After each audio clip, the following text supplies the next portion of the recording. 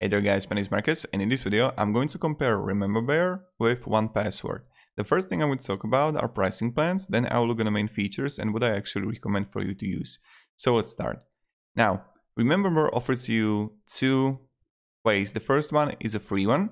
Use Remembear on one device for free, so I have it like here on my computer, but I can't use it on phone. And then you have for $6 a month and get premium. So that's like $62 a year. I mean $72 a year. I don't even know how to count. So, and you get like all items across all your devices, so like phone and everything. Secure backup your Remembear, priority customer service, incredible applications that you have like integrations here. Now, then on pricing plan on a 1Password, you have for family, and then also you have for yourself. So that's like $36 per year. And you got unlimited passwords, Windows, Android, Linux, everything. So 1Password is like the safest, but you get only free for 14 days. You get a free trial. You can test those both apps in the description.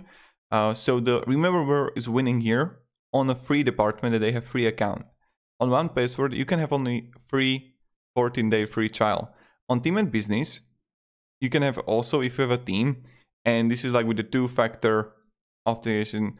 And you can also manage, like, let's say that you put a card here and your team can pay with it, but they won't ever know what is like the whole card about, or like the business card. So this is like really great. And also for the family, what I really like is that you can share with your spouse retirement plans and also utilities and everything. So that's really great. So 1Password family is 1Password top-notch thing, I think. But again, you need to pay it annually, not monthly. So, and you have only free 14-day trial. So they're kind of losing, but the quality you're gonna get in 1Password is really good if you want to have it with family. Now let's talk about what you can actually do here and what you can accomplish. They are both the same and they are identical. It all depends which one you like more. So when you would come here in 1Password, the one thing that I really like is that they have Watchtower. So compromised websites, reused passwords, weak passwords, unsecured websites, two-factor that you're gonna have, and expiring. And then you're gonna see like logins here. But what you can do actually is just click plus here and simply add identity, password, document, bank account, database, driver licenses, email account, membership, wireless router, literally everything here, right? On Remembear, it's also really simple. So when you would come here, you're gonna see it here that you got login. You just click here, add new, login, you add name, email, username, password, website, you can also like generate it here. Website like Facebook, two-step code, and notes. And then you get like credit card trash. But again, you can have it only for like one device for the computer.